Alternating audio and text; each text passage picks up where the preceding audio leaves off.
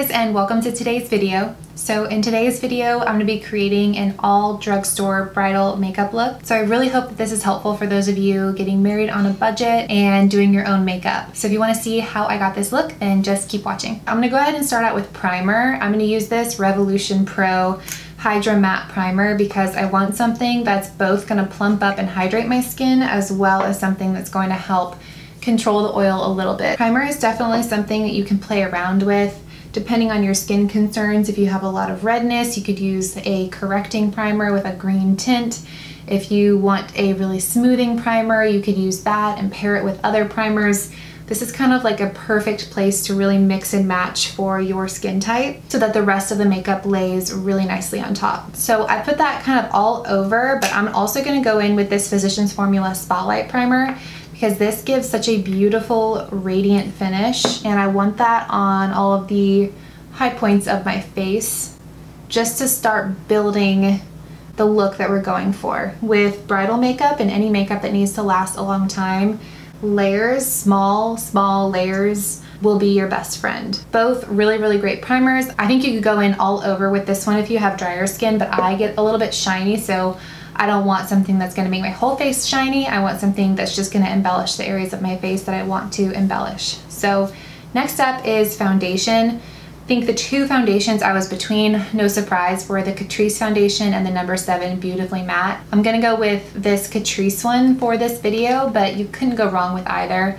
This is in the shade Nude Beige. I'm just going to put some here on the back of my hand and use my Real Techniques buffing brush to really stipple this in. Again, you don't want to go in with like a huge glob of foundation. I have barely anything on my brush, and I'm just distributing this evenly all over my skin, really pushing it into the skin. If you just go in with a super thick layer right off the bat, your makeup is going to be sitting on top of your skin rather than actually melting into your skin. And that's the kind of makeup that doesn't last, that gets really shiny, and that transfers really badly. So by working in thin layers, your makeup's gonna last longer, it's gonna be transfer proof, which is really important for all the hugs you're gonna be giving, and it's just gonna look so much more natural. The real challenge with bridal makeup is it's like a cross between stage makeup and real life everyday makeup, because it's one of the few scenarios where you're gonna be photographed a lot, you're gonna be pretty much up on a stage when you're saying your vows and everything, and you want your makeup to be noticeable and look good from a distance and in photographs, but you also are going to be talking to people face to face and obviously seeing your partner face to face, so it needs to look good both from far away and up close. So there's this really delicate balance between really packing it on so that it shows up in photographs and keeping it natural enough to where you actually still look good and not cakey in real life. So that's one layer down. I have some breakouts because I am nearing that time of the month. So I'm gonna go in with a second layer. Again, a very thin layer. It may seem counterintuitive not to just go straight in with all the product that you think you need, but trust me, it just will not last the way that working in tiny layers will last. Something else I would recommend is having a sponge handy. And now that I've gone in with 2 layers, I'm just gonna go in with this sponge and just dab this on top. And this is really gonna press in that foundation, make it part of the skin, but it's also going to soak up any excess product to really prevent that cakey look. And I'm just gonna take the tiny bit that's left on my hand and pull this down my neck just a little bit, just to kind of blend between my face and my neck, but you're not going to want to put too much product, especially depending on the cut of your dress. Okay, so that is the foundation down. Obviously I still have imperfections showing through, but I'm a big proponent of letting concealer do its job. You don't need to go in to your concealer with a flawless base, because then what are you concealing? You want to build up your foundation to where your skin tone looks generally evened out, but if you have specific areas of concern, you're going to want to address that with concealer. Rather than your entire face being caked on with makeup, you can really pack on the product wherever you specifically need it. On blemishes, on like around my nose I always get red, but I don't need the same level of coverage through my whole face that I do on my problem areas, if that makes any sense. So for concealer, first I'm gonna go in with my Maybelline Fit Me, just my go-to concealer I've relied on this for years and it never steers me wrong. That's something else I would say. Don't like try a brand new foundation or skincare routine or concealer on your wedding day. Go with products that you know work so well, that you've used 100 times. It is not the day to experiment. I'm gonna hold off on doing my under eye concealer until I do my eye makeup, just in case there's anything I wanna clean up. If you wanna go in with a really intense eye makeup look, I would recommend starting with your eye makeup. Mine is not one that's gonna have a lot of fallout or is super dark, so I felt fine going in with my foundation beforehand. Definitely go through the steps at your comfort level. So now I'm gonna go in with my brows. I'm gonna use this e.l.f. Lock-On Liner and Brow Gel with this small angled brush. Again, this is a product that just never does me wrong. It's so long-lasting. Total dupe for Anastasia, and this shade is just like a perfect match for me. It's not too cool, it's not too warm. It gives my brows the definition without making them look drawn on. And I'm just gonna go through and blend with a spoolie as I go. This one is the Profusion Angled Eyebrow. I don't like the brush, but I really like this spoolie. Nice and firm, if that makes sense. And I'm really just filling in my natural brows. I'm not going crazy with shaping my brows. And I will say this probably multiple times throughout this video. I would avoid doing anything that's super trendy in makeup right now, because a lot of trends, you know, run their course pretty quickly, and you don't want to do something trendy on your wedding day. Obviously, it's your wedding day, do whatever feels right to you, but for me personally, I wanted my makeup to be classic and timeless. I really just wanted to look like the best version of myself. And then on the bottom, I'm gonna go in with my L'Oreal Infallible Concealer to both make sure that my brow is nice and defined, as well as to kind of cover up all the veins and stuff that I don't want showing on my lid. And that will be our base for eyeshadow. So I'm just tracing along the natural bottom of my brow, and it sort of just gives you that just waxed look. And now I'm just gonna start blending that down all over my lid. I'm sorry, there's like a torrential downpour right now. I hope you guys can't hear that. All right, now I'm gonna take just the tiniest bit of translucent powder. I'm using the Wet n Wild translucent powder. Just a tiny, tiny bit all over my lid space. And this will prevent the concealer from creasing and give you that really nice base to work with. All right, I'm gonna go back with that big fluffy brush that I used to set my lid, which is the Alter Ego No. 3 brush. And I'm gonna take the bronzer I'm gonna be using. This is the Milani Silk Matte Bronzer. And I am going to put this through my crease. The bronzer that you're gonna be using or the blush that you're gonna be using are both really good choices for your transition color. Not only are they usually a pretty neutral shade when you just wash them all over the crease, but it also kind of ties your whole makeup look together. And we're gonna be going back in with concealer on the lower lash line, so don't be afraid to kind of blend this out pretty far. All right, and next for eyeshadow, I would say there are two colors I would recommend depending on your taste. They are both the Revlon Color Stay eyeshadows. These just don't budge. These will not crease on you. They will last all day, all night long. And I just trust them so much. They're super creamy and blendable, and they give you that perfect level of shimmer where you are that blushing, glowing bride, but it's not like a super glittery lid. So I feel like they're the perfect choice for bridal makeup. I love the shade 730. This is kind of like a pinkier shade. And I also love the shade 710, which is a little bit more on the bronzy side. I am gonna go with 710, the bronzy shade, with this ColourPop blending brush. And I'm just gonna put this all over my lid.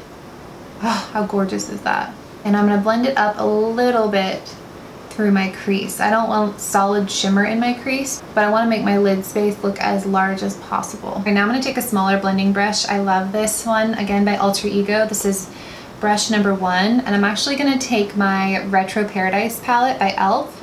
I love this brown shade. It's not too dark, it's not too light, and it's so blendable. This is the shade Sandy Bum, but literally any matte brown shade will work for this look. And I'm just gonna further define the crease with this, which is a little bit darker than the bronzer shade we used before. And again, don't be afraid to bring this out pretty far. Again, just slowly building with layers of product. You're not depositing all the product at once. I'm gonna take a little bit of this darker brown shade, just a touch of that shade. Really tap off the excess here and put that just on this outer V. You want to really define the eye. Again, you want it to look good from far away and in pictures. We want to keep it nice and soft. If you have difficulty with blending out darker colors like this, if you're newer to that and you find it difficult, I'd recommend using one brush to deposit the product and using a clean blending brush to blend it out, because you can build it up a lot more slowly at your own pace by using that strategy. All right, next for eyeliner, I'm gonna use this Milani Stay Put eyeliner. I don't love the look of a solid liquid line for bridal makeup. I think a much softer approach that still gives you the level of definition that you're looking for is using a pencil. To give it that smoky, effortless effect, you're just gonna wanna take it and put little dots absolutely as close as you can get to your lash line. Just start dotting it in there. It doesn't have to be perfect. It doesn't have to be a straight line. In fact, it won't be.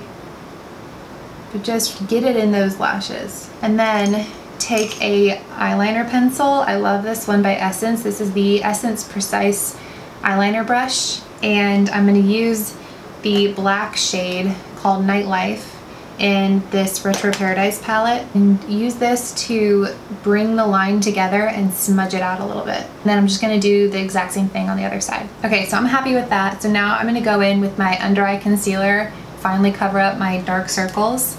I'm gonna mix in a little bit of the Maybelline Fit Me with the L'Oreal Infallible. I just wanna thin out the Infallible a little bit, while also brightening up the Maybelline Fit Me. Take this same contour brush, and as I'm blending up, I'm making sure that I'm not totally slicing off the outer edge of the eyeshadow. Sometimes I see people, when they're trying to define that outer corner, they go a little bit too vertical, but you really just want to extend your lower lash line just like this, so it goes out more than it goes up, if that makes sense. And I have those two concealers mixed on the back of my hand, so I'm just gonna take this ColourPop blending brush, this is a clean one, and deposit the product anywhere else that I want it with a little bit more accuracy than I can with the contour brush. Making sure I'm brightening where I want to brighten, building it up a little bit right here because I've got some serious dark circles. And I'm using my sponge to blend that out. All right, next I'm gonna go in with a couple of cream products because again, we wanna work in layers. So I'm gonna take my Flower Beauty Heat Wave Bronzing Essence and I'm gonna apply this to the places where I'm going to bronze up, because as your bronzer fades, you wanna have something below that bronzer that's gonna still give that same effect, because again, the more layers you've got, the better. If you've got a bronzer below your bronzer below your bronzer, even if the top layer fades, you've got backup. So I just want to make sure that even before I powder, my face has some definition outside of the foundation, which makes it look pretty flat and one-dimensional. All right, now for a base for the blush, I'm going to go in with this Flower Beauty Blush Balm, and this is in the shade Cinnamon. I love this stuff. And just apply this where I'm going to be applying blush to create a blush backup plan. And I'm just using one of those BH Cosmetics brushes. This is brush number 4. And then again, just melt everything into the skin by pushing it in with a sponge. And this will also soak up excess product. Because we have so many layers, you don't want thick layers, and this prevents you from creating thick layers. It keeps them nice and thin. All right, it's finally time to powder, and I'm gonna be using 2 different powders. I'm gonna go in with my number 7 Lift and Illuminate powder in the shade Light for underneath my eyes, and then I'm going to go in with my Wet n Wild Loose Setting powder for the rest of my face. Before I do that, I'm going to make sure I don't have any creases that have formed while I was doing the rest of my face, because you don't want to set a crease with powder because that'll make sure that the crease sticks around. All right, I'm going to use my e.l.f. blush brush to set underneath my eyes, and then my Wet n Wild brush, it's just a big fluffy powder brush, to apply this Wet n Wild loose powder, and I apply a lot of this, I'm not gonna lie. This really keeps my oils at bay, and it doesn't look cakey even if you apply a lot. All right, now on to powder products. This is the Milani Silky Matte Bronzing Powder. This is in the shade 2, Sunkisssed. And this is the BH Cosmetics. This is the Rose Quartz collection, and this is number 2. I just cleaned all of my brushes. If you follow me on Instagram, I literally just cleaned all my brushes, and I am getting them all dirty again for this video. But you guys are worth it. I'm just gonna blend this all over where I want to look sun-kissed. And bronzer and blush are really easy things to go back in with more. So just go in with a light layer and then reevaluate once the rest of your makeup is done. For blush, I'm going to use the e.l.f. Primer Infused Blush in the shade Always Cheeky. I love this blush. If there's any day you're going to go in with a little bit more blush than usual, probably going to be your wedding day. And then for highlight, I've mentioned this before, if I got married again, this is the one I would use. And it's the Revlon Skin Lights Illuminator in the shade 300. Such a gorgeous, gorgeous highlight. And I want it to look nice and candlelit, not super intense. So this is the perfect product for that. A little bit on my nose, above my lip, and just go back over everything with that sponge. We are getting there. All right, for mascara, I would highly recommend, I don't have one that's ready to use, so I'm gonna use the L'Oreal Age Perfect Mascara, but if I was getting married tomorrow, I would use the L'Oreal Lash Paradise waterproof version. That's one of the best waterproof mascara formulas.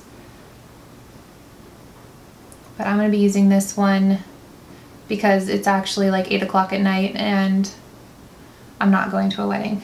I want a nice even coat. No big clumps because we are going to be going in with lashes. All right, so for lashes, I'm going to be using the Ardell individual lashes. I'm going to mix in some light and some medium because I like the look of really nice fluttery lashes. I'm not a huge strip lash person, and not all of our lashes are the exact same length. So I think switching up the length of the individual lashes gives them a lot more natural of an effect. I'm going to use this Duo adhesive. This is the one that dries black. There's also one that dries clear. If you are gonna go in with a strip lash, I'd recommend a clear one. But if you're gonna go in with these individuals, I'd go with black. The main difference between individual lashes and the strip lashes are that when you're applying a strip, you're applying it to your lash line. When you're applying individual lashes, you're attaching them to your actual lashes.